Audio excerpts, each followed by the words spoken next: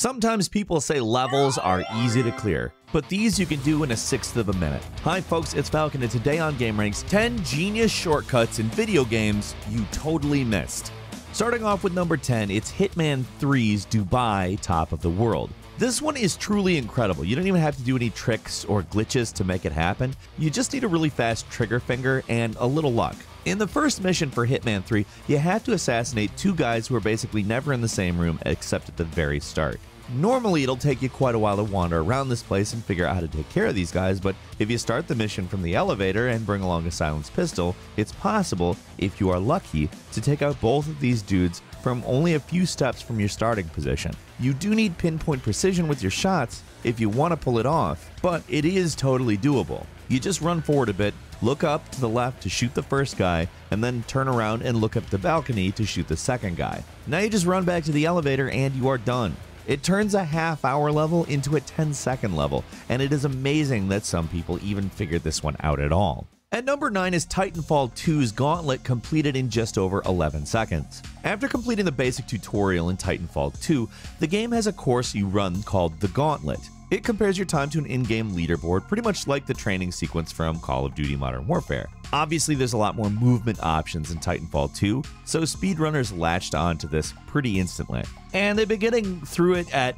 just increasingly insane speeds. Normally, it's going to take players a minute or two to get through this, but a certain speedrunner named Cash Mayo managed to get that time down to just a little over 11 seconds, which is totally nuts. The reason they're able to move so fast is by using a trick called damage boosting, which allows them to use the momentum from a grenade blast to just rocket through this trial in a fraction of the time it's supposed to take. Getting through this isn't purely based on moving speed either. You have to take out a series of dummies along the way, so the fact they're able to accurately toss grenades and hit the remaining targets while moving so fast is actually amazing. So at least one guy was able to get through this gauntlet in just about 10 seconds, but I don't know that this is something that just anybody's going to be able to pull off. We cannot do it. To be clear, we have tried and just cannot. At number 8 is Resident Evil 4's defeating Krauser in 10 seconds. This is a crazy trick that I actually never knew about. For some reason in Resident Evil 4, Krauser, one of the toughest bosses in the game, is very weak to a simple knife. This is specifically for the section where you have to beat Krauser after he places the time bombs,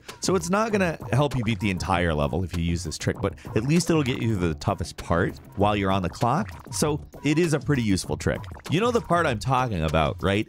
You get this key piece and Krauser ambushes you. You have to beat him in under 3 minutes or else you both die. It is a tough part, and it's likely you'll run out of time the first time you experience this section. But if you just throw away any sense of self-preservation and just try to fight him with a knife instead of, a gun, it kills him in seconds. Now, finishing the part in under 10 seconds is going to take a little luck, but it has been done in the past. And either way, using a knife turns this from a tough fight into a cakewalk. At number 7, Dishonored 2's Dust District is actually possible to solve in seconds. One of the best levels in Dishonored 2 is the Dust District. It is not an assassin mission like what you're doing most of the game. It's more of a transitional level, but it's still really good. The objective is to get into this old mansion in the titular Dust District, basically a slum that periodically has dust storms that blow through it. The mansion's locked up, and you have to support one of the two warring factions in the area if you want to get in. Help other faction, and they'll help you get an answer to the puzzle door that locks up the mansion,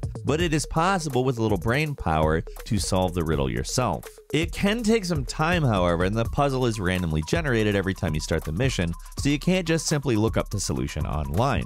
What you can do is look up a puzzle key, however. You see, on the note you get containing the clues to the lock, certain sections of the text always correspond to one another. The syntax of the note never changes, just the proper noun, so if you know which name connects to which object, it makes it trivially easy to solve the puzzle. Yes, you will skip one of the best levels in the game, but it is awesome they even let you do that. At number 6 is Super Mario Galaxy 2's Fiery Flotilla Skip. This one might take you a little longer than 10 seconds, but it lets you get through a level extremely quickly. Super Mario Galaxy and its sequel are all about platforming around crazy gravity environments, and where there's messed up gravity, there's room for exploits. There are a lot of shortcuts hidden around these games, both intentional and unintentional, but this one's probably the fastest. During the final stage for World 1, normally you'd have to find a way through this giant door to proceed to the boss area. It is not a massive level or anything, but it's what you spend most of the stage doing. If you don't want to bother with all that, there is an easier way. Just jump on top of this thwop,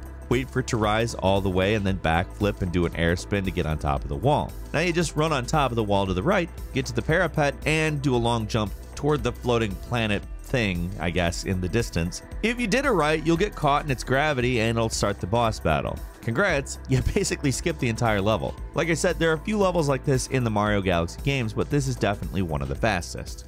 At number 5 is Deus Ex, skipping the entire first mission. Anyone who has played and replayed Deus Ex might start to get a little sick of the first level. It's big, you don't have a lot of your tools at that point in the game, and you are weak as a kitten and can't shoot anything worth a damn, so players decided to just figure out how to skip it. There are actually a couple of ways to do this, but probably the fastest and easiest one is the gas grenade trick. Basically, it's possible in this game to get through locked doors by getting NPCs to go through them. Normally, to complete the first mission, you have to deal with the terrorist leader in the ruins of the Statue of Liberty. After that, the doors to the UnitCo building will open and you continue the game. With this little strategy, you can trick someone into opening the UnitCo doors for you, allowing you to basically bypass the whole terrorist situation. Doing it's relatively easy too. You just throw a gas grenade at the right side of the UnitCo building. With a little luck, one of the NPCs inside will unlock the front door and run outside. So you just go inside and the game proceeds as if the first mission was completed. This is another one that might take a little bit longer than 10 seconds. It's still ridiculously fast though, because it's one of the most famously difficult levels for an opening of an FPS game. At number 4 is Final Fantasy X, killing the final boss with a zombie spell and a Phoenix Down. For some reason, it's really easy to kill the final boss in Final Fantasy X. Honestly, it's pretty easy without even using this trick, but this really speeds things up. I'm not talking about the previous fights against Sin or Braska's final Aeon here, I'm talking about Yu Yevon, the boss you fight in Sin's core at the very end. He's not particularly aggressive, he just likes to cast gravity spells on you, and that only takes off a percentage of your total HP, meaning it's impossible for him to kill you. The annoying thing is that it just loves to heal itself. So if you're not over leveled, it's still time consuming to take it down. Say you want to skip all that though, just cast the zombie spell on this guy. Remember, in Final Fantasy games, the zombie status made it so healing items hurt you instead of heal, making it so that a life restoring Phoenix Down would instantly kill you. Bizarrely, it works on the final boss. After giving it the zombie status effect, you just toss the Phoenix Down at it and that's it, it's over. No one really knows why it's possible, it might have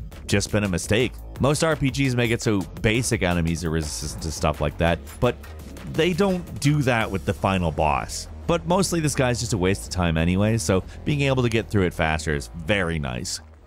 At number 3 in Portal, the Test Chamber 14 can just be skipped. It's a game filled with opportunities to skip sections of levels, but the easiest and fastest can be found in Test Chamber 14. This one teases you with the exit right from the start, of course. It's gonna take a little more running around before the game lets you actually leave, but if you just want to skip right to it, it's honestly not that hard. All you have to do is drop a portal on the ground in front of the exit, then go up the stairs. After you cross them, the stairs lower back down, leaving a nice long fall for you to build up speed. So just throw down another portal at the bottom of that pit and fall down. That'll eject you from the other portal high enough that you can get to the exit. There are so many more skips to be found in Portal and Portal 2, but this one is great for highlighting how easy some of the things can be to pull off with just a little foresight. At number 2 is Super Mario 64, skipping the Wario Stadium. It's a buggy game. Like, let's just say this, Mario Kart 64 is kind of buggy. Due to how the Nintendo 64 works, there are exploit skips and all kind of crazy glitches that can be used and abused by players if they know what they're doing too. Speedrunners have taken advantage of this for years, and many of the classic games from the N64 library remain popular speedrunning categories for that very reason. One of the best tricks I've seen is in Wario Stadium in Mario Kart 64. Basically, with the right angle and timing, you can get over a barrier right at the start of the race, then reposition and jump back over it, and there you go. That's it. Just go over the finish line and you completely skip it. It is one of the longer tracks in the game, so pulling this trick right off is essential for a glitch speedrun. It's not so easy though. It's not something you'll just be able to do if you feel like it, but with enough practice, speedrunners can perform this skip without breaking a sweat, taking minutes off their total time. And finally, Sonic unleashes Windmill Isle 3 during the day, which can be finished in under 5 seconds. It has to be seen to be believed because Sonic games are obviously all about speed, but still, finishing a stage in under 5 seconds is nuts.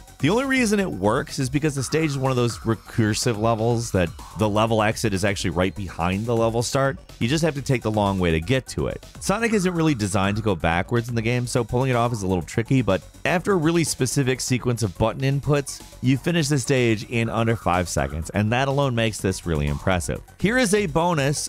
Clue can be finished in under 1 second. It's kind of a joke, but a YouTuber named Sarah Doc was able to beat this PC Clue game in under a second. Even though it's a speedrun of a board game and no one cares about it, it's still ludicrously fast. Like, just trying to follow along with what they're even doing is a challenge, though. It is too fast. And that is all for today. Leave us a comment. Let us know what you think. If you like this video, click like. If you're not subscribed, now is a great time to do so. We upload brand new videos every day of the week. The best way to see them first is, of course, a subscription, so click subscribe. Don't forget to click the notification bell. And as always, we thank you very much for watching this video. I'm Falcon. You can follow me on Twitter at Falcon the Hero. We'll see you next time right here on gameranx.